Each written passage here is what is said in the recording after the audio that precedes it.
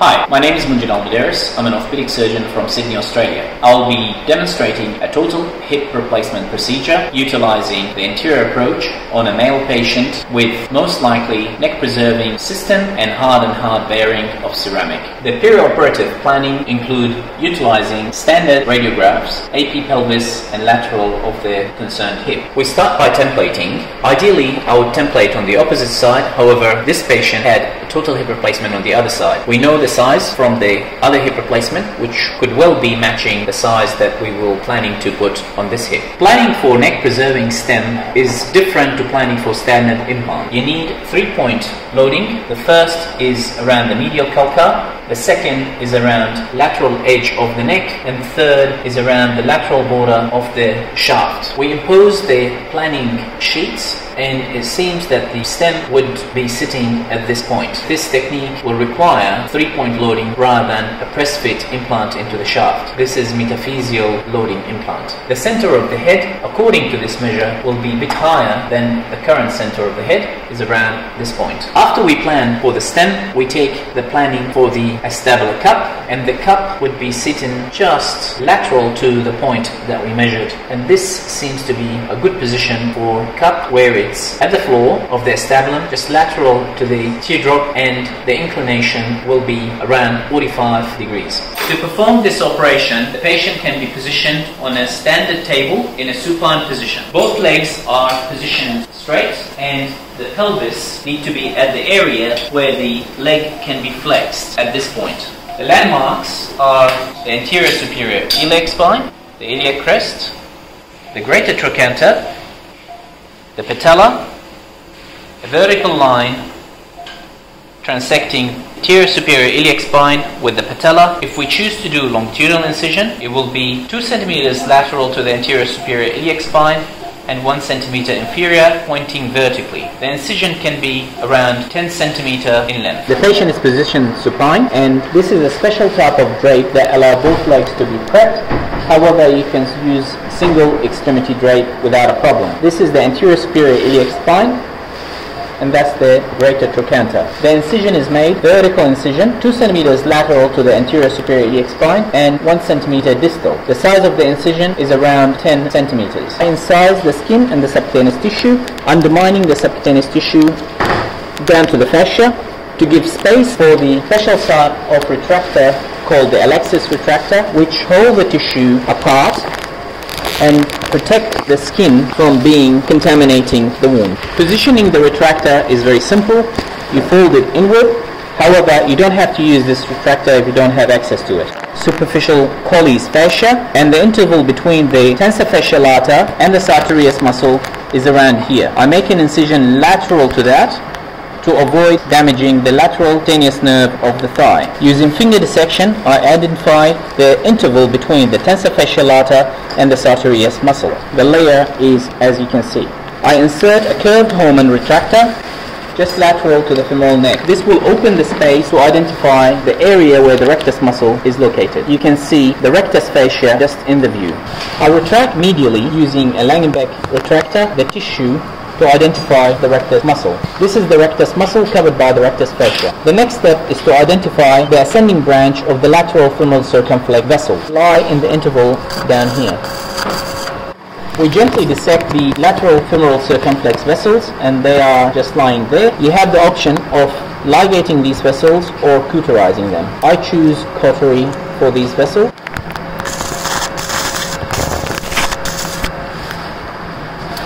Using a Bristow retractor, you can reflect the rectus muscle off the iliofemoral ligament. This is the iliofemoral ligament.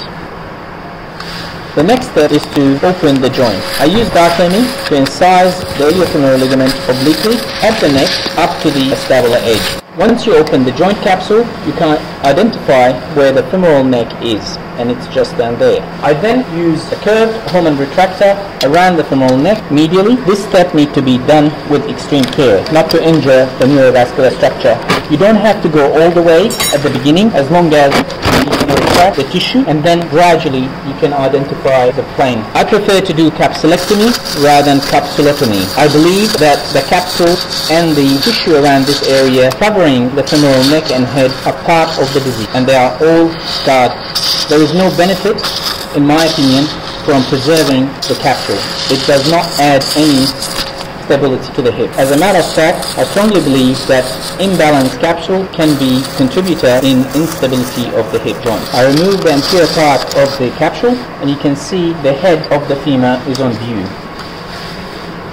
I then readjust my retractor by putting a Hohmann retractor medially on the femoral neck. This will open up the space dramatically. Proceed to identify the edge of the acetabulum superiorly. Care needs to be taken not to go too superficial because the femoral nerve is very close, sitting anterior to the rectus muscle. I then put an anterior Hohmann retractor, and this retractor will be reflecting the femoral head laterally and almost dislocating the femoral head. You can see the femoral head clearly on view at the moment. One more step is very important before we dislocate the femoral head. I do perform in situ dislocation before I cut the neck. The step is involving releasing the inferior medial part of the capsule, as this would be holding the hip in position and preventing it from dislocating. We are ready to dislocate the head. I use a corkscrew, inserting it into the femoral head. The corkscrew is secured in the head, and the direction of pull will be vertical and out. Dislocating the head is simple.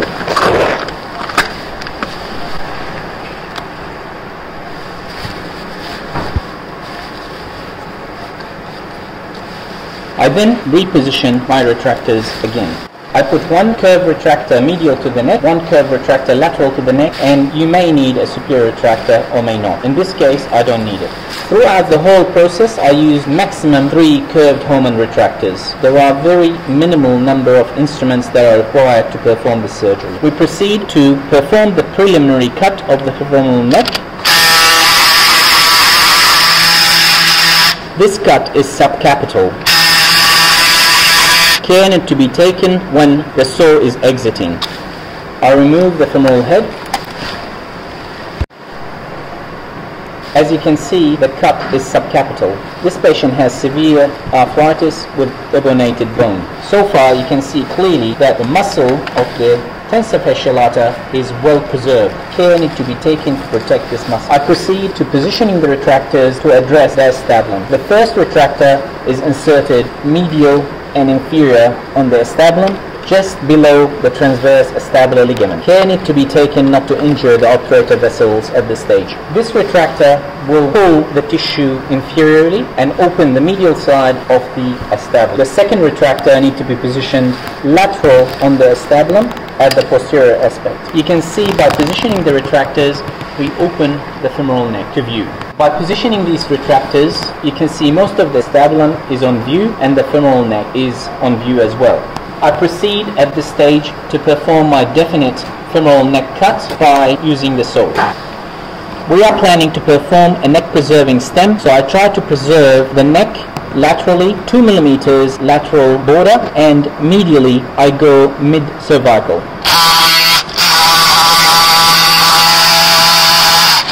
This amount of resection is sufficient to provide excellent view, and proceed to put my third retractor inferiorly and posteriorly in the acetabulum. This will complete the visualization of the entire acetabulum. I proceed to resect the inferior capsule, the superior part of the labrum, to avoid any soft tissue impingement while reaming. The next step to identify the floor of the acetabulum. You can see there is a big osteophyte at the floor. This is the floor of the acetabulum, and that's where we aim with our depth of reaming. Then we move to reaming the acetabulum. I start with small reamer to identify the floor, and then I enlarge gradually. The first reaming process, I aim to push medially. The pressure is applied at around 30 degrees perpendicular to the floor and around 60 degrees inclination. I feel that I achieve reaching the floor of the acetabulum. You can see there is a lot of cartilage and subchondral bone in the reamer. We go gradually. Considering the size of the cut, the reamer may need to be removed in situ. This is 52 reamer, and I think I got most of the subchondral bone. Finally, I use a 54 reamer. You can see the reamer is very stable in the cup. I use it as my template. I'm satisfied with this size. I use a hemispherical cementless cup with plasma spray and HA coating. This is a standard generic cup. I use a ceramic liner. I go with the cup upside down to get into the floor. Once I bottom in, I then rotate the cup into the position that is desirable for impaction. My aim is to have it around 20 degrees of antiversion and 45 degrees of inclination. We impact the cup in place, and checking the stability, it looks very stable. I then check my cup position and look for osteophytes. It's better to be done by feel. I can feel some osteophytes anteriorly, medially, and inferior medial. To insert the liner.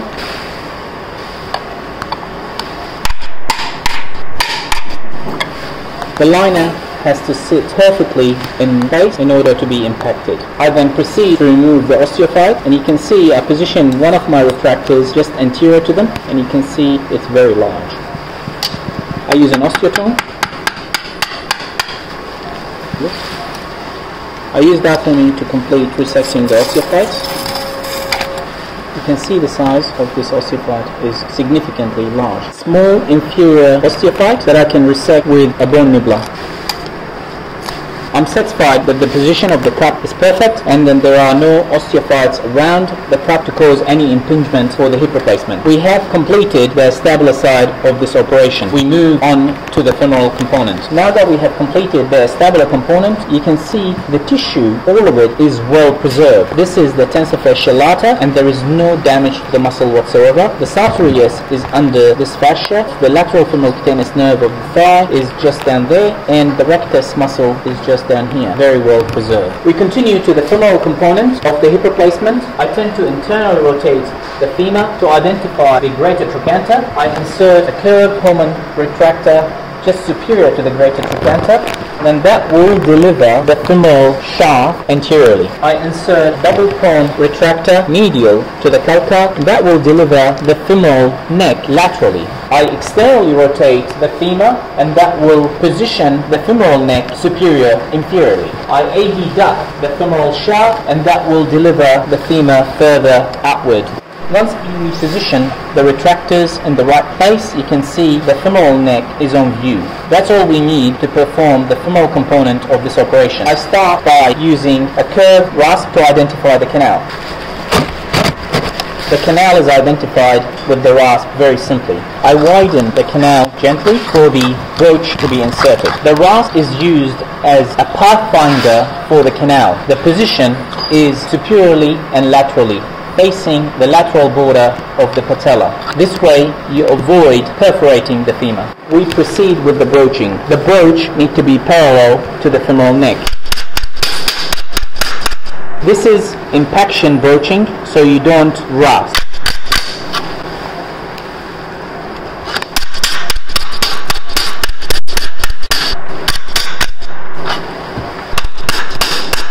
You can hear the volume and the tone of the impaction changing, and that tells you that we are nearly finished. This is the final broach, number 6. I can hear the broach bottoming.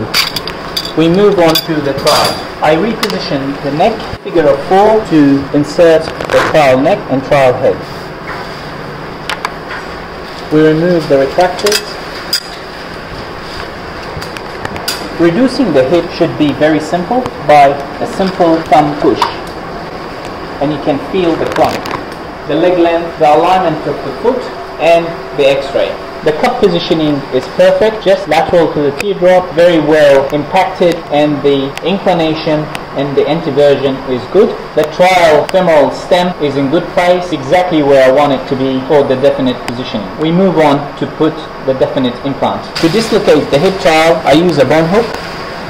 I insert the bone hook just around the neck, and gently I apply traction. I external rotate the hip.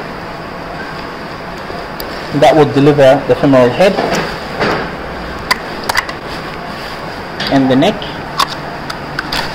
I reposition the lateral Hohmann retractor around the GT and the double prone. We take our broach off. I do final broaching because we allowed the bone to stress release, and we insert the definite implant. The implant is neck preserving implant. It's short with HA coating and plasma spraying. I use a simple pencil impactor to position the implant into its final position. We use the ceramic head. Gentle maneuvering will allow us to insert the head, and we do gentle impaction of the femoral head. I remove the retractors and perform a final reduction of the hip. This may need some assistance. Nice clunk of the hip joint being reduced. After reduction, I check the leg position. The leg seems to be positioned in the right plane. The leg length is equal. I can feel both malleoli at the same level and the heel at the same level. We preserve all the soft tissue and there is no damage to any muscles. We can see the hip joint well positioned. There is no impingement of the hip, cup or neck. This is very good position of the hip joint. After washing of the debris to reduce the chance of heterotropic bone ossification, we close the wound very simply by closing the fascial layer like that. The final size of the wound is around 8 to 10 centimeters. This procedure is not about the size of the wound, but about the requirement of performing adequate exposure with perfect alignment of the hip joint without compromising the soft tissue and the view. Thank you very much.